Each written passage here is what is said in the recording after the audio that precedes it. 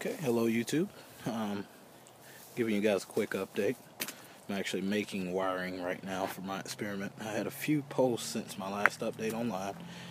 A few people were concerned that somehow or another a capacitor in a parallel setting and series setting to a battery bank could possibly result in it shorting out. A few of you have also said that it could charge to the maximum potential of the bank.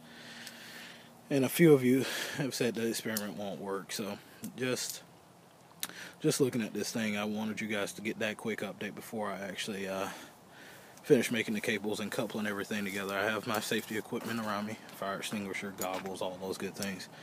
In the likely event that this does fail, basically the capacitors would blow if I were to wire it in 48 volts and it were to charge all the way to 48 volts. So what I'm doing instead is I'm running a bench test, and I'm running, instead of 4 batteries in parallel to this bank, I'm actually going to split this into 2.